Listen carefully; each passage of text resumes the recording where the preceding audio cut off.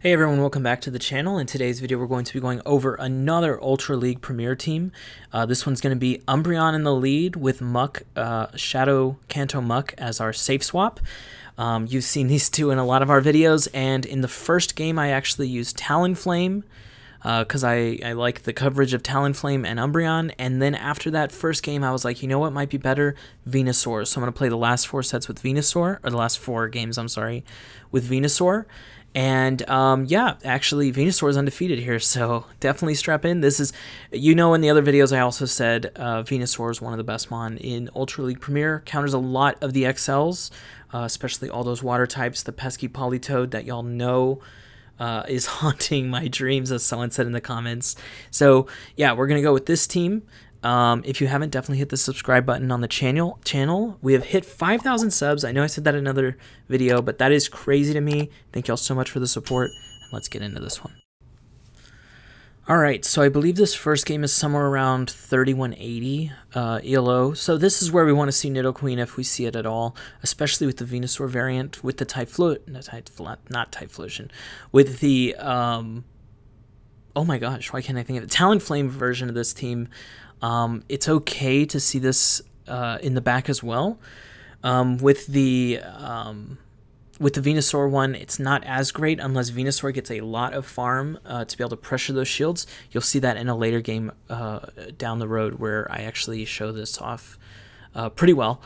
Here, just going to be throwing foul plays, trying to make sure they don't sneak any moves. Can't do that all the time, but, you know, trying my best here, hoping that lag doesn't get the best of me. In all of these games, or in some of these games. It definitely does in some, but for the most part, you can deal with it.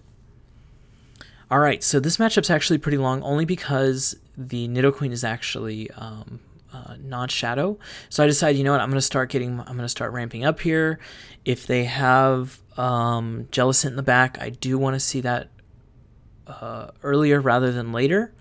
They do end up having this Politoed. They're down one shield already.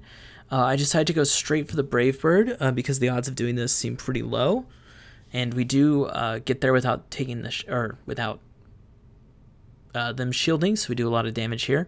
I'm just gonna let Talonflame go. Probably come in with Muck, maybe shield once, and go for this big farm down and a lot of energy. I think it's worth it. The Dark Pulse. Oh, wait. This is just a Weather Ball, I think. Is it? Yeah, so don't need to shield that one. I think they are going to make it to another one, though. Yeah, they were one off from throwing the Earthquake, which I was surprised they ended up throwing that anyways. Might as well have... whoops. Sorry about that, the phone. I did want to go for this Dark Pulse. Ended up just not getting there. Probably do need to shield this Muck in case there is a Charmer in the back, but actually we're pretty screwed if there is a Charmer in the back or a Fighter, and I actually think this ends up being Obstagoon. Yeah, and we switch at the same time. Maybe I had chances the other way. Probably not, though, because I bet they would just farm up to 2, throw one at the Muck, and then throw one a Night Slash at the Muck, which will KO it from here for sure. And actually end up getting to 2 Last Resorts, which is pretty lucky. But, yeah, they're just not going to shield this. No reason to. This will get them down to like 40%. Yeah. Nowhere near getting taken out here. I end up shielding this because I have it, so... But they're at 2, so we're about to get taken out. And I think they end up getting the boost on the second one anyways. Doesn't matter. Hopefully they've used up their boost for the day. You know, if they use it in this game, they can't use it again. That's a rule, I'm sure. All right. Oh, we saw it. 3170. That's the rating I'm at for these games. Okay, Dragalge. And I think at this point I've switched into the Venusaur. So this is definitely where we want to see the Dragalge. Is it Dragalge or Dragalge? I think it's Dragalge. This is definitely where we want to see it. I actually am going to think about shielding the Outrage here. Even though we can definitely tank it, I do need this Umbreon a lot for this matchup. And I just want to make sure I end up being as healthy as possible. If they had baited with an Aqua Tail, that would have been rough, but I don't see them baiting against Umbreon. Really not a lot of reason to do so. They end up switching here into Snorlax. Now, I'm not in range of getting KO'd by a superpower, and I'm kind of conflicted at what I want to do here, because I have to ask myself, what do I think is in the back? And I think it's a Politoed in the back. So I really would want to switch into Venusaur against this Snorlax, but I don't want Legaue to take out Venusaur. So now this is what I'm contemplating the whole time, and then I'm not going to shield this. No reason to do so. Like I said, not going to get KO'd by a superpower here. Ends up being a body slam anyways. So I'm going to go for the foul play. And this is probably a superpower. Their Shadow, this probably KOs from here. Does not. We save that foul play for later. I can use it at any point later. Not going to shield anything here on Muck. This is definitely a body slam. And it is reduced attack stat from doing the superpower. Ends up coming in with Stunfisk. At least we have a lot of energy. We're not in range to get KO'd by a Rock Slide, but maybe a Rock Slide in a really big farm down could happen, but we'll definitely make it to a Dark Pulse if they do so. I'm saving my shield for Venusaur at this point. At this point, I know exactly what I'm going to do.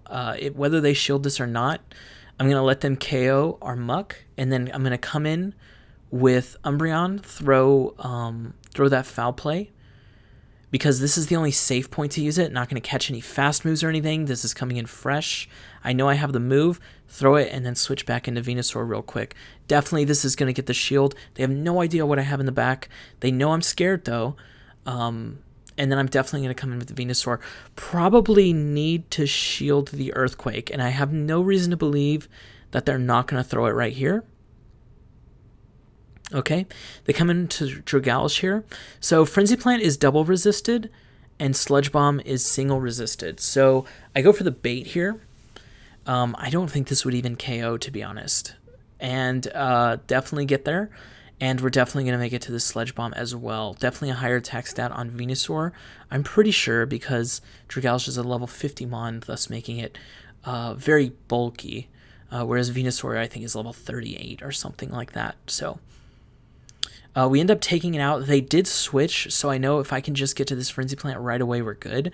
I know for a fact this is not Earthquake, since they threw the Earthquake on meter there, and this is definitely going to take it out. I totally forgot. I think their last mon is Snorlax. This game's very close to going to time, but I think they're like 3 hits away. Yeah, 12 seconds away from the timer there. That's what happens with all the bulky mon. You know, the leads were 2 level 50s, and that just is what it is.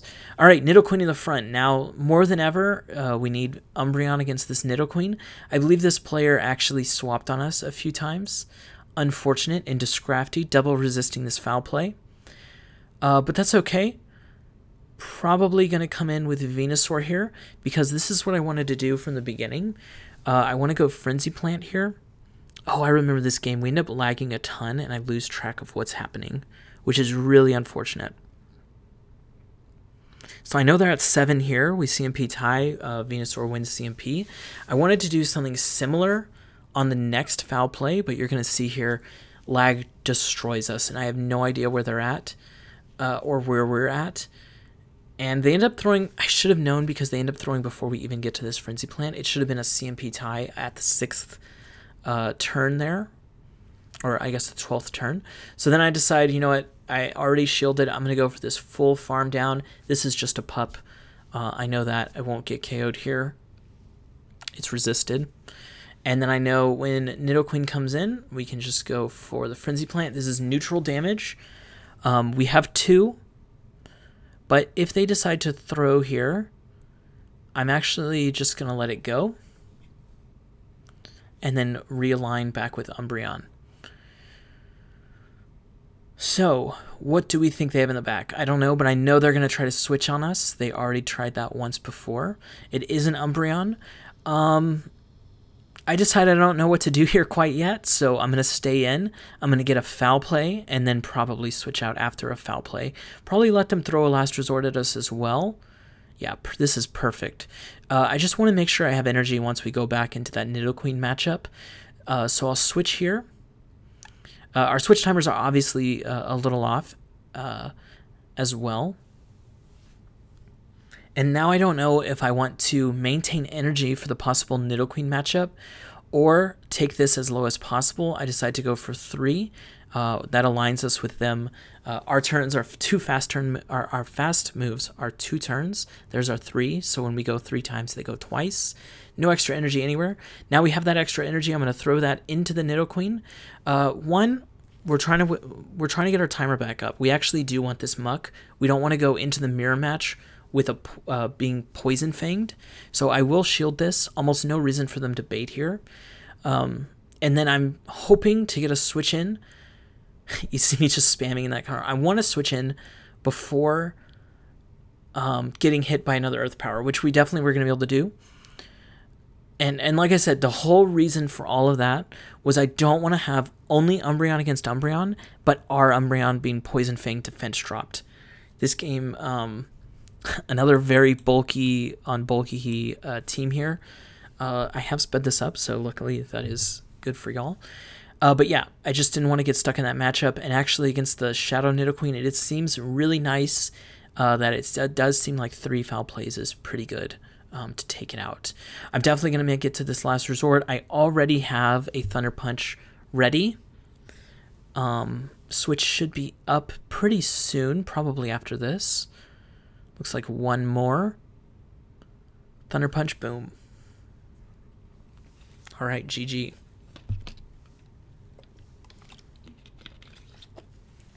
Oh, and that one went all the way to time, up to 0 seconds. All right. Umbreon against Politoed. Pretty good lead for us, but at the same time, we would really like to swap at some point, and they swap for us. So this is perfect. I want to win this middle matchup. Now, they did have a 2 Powder Snow advantage. I was a little slow to switch. Unfortunate for us, we're definitely going to have to shield at least once, depending on if they shield this Thunder Punch or not. If they don't shield, we should only have to shield the 1 time. If they do shield, we'll shield twice and go for a farm down. Shielding twice is fine. We still have Thunder Punches for the Politoed.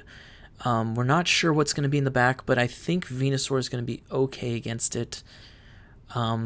It could be a Charmer. It could be Jellicent. Those are the things. Well, it can't be.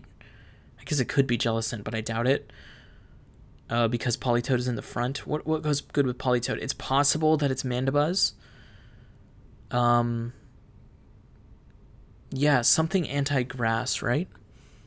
You don't really need to be anti-electric in this meta. I did use Ampharos in a few games this season.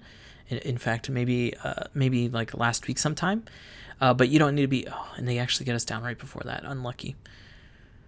Ends up being a Escavalier. So this is pretty scary for us. So I go Frenzy Plant here. And then I'm going to switch. I'm just trying to do as much damage as I can. And not get hit by a charge move on the Venusaur.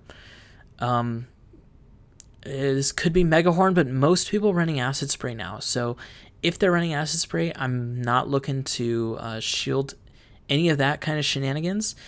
We do want to land one of these foul plays. If we do land a foul play, they will be in range of Frenzy Plant. I remember this opponent. They go for some interesting tactics here. They're actually trying to get to the switch timer,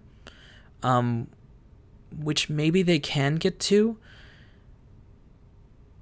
Because they end up not throwing here.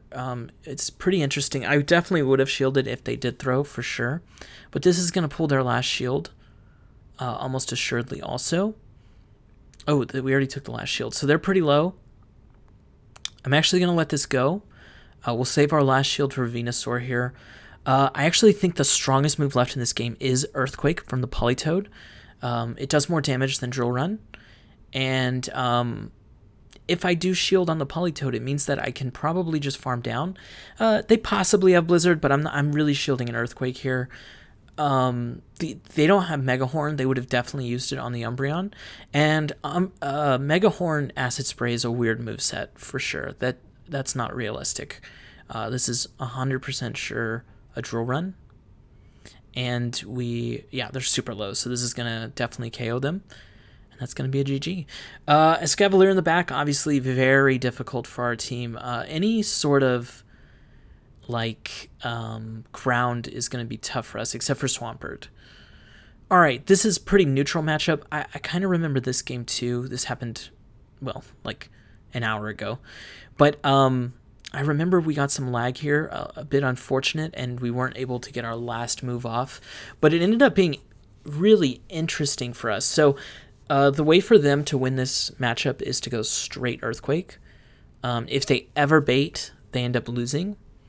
So I'm just gonna make calls that they're not gonna throw Earthquakes, and then they end up throwing Earthquakes through the lag here, which is unfortunate. But you'll see we end up going for some pretty heavy farm down after that with Venusaur. So giving Venusaur all the energy is where we want to be. Plus, them having Stunfisk in the front probably means Muck can do whatever he wants there in the back.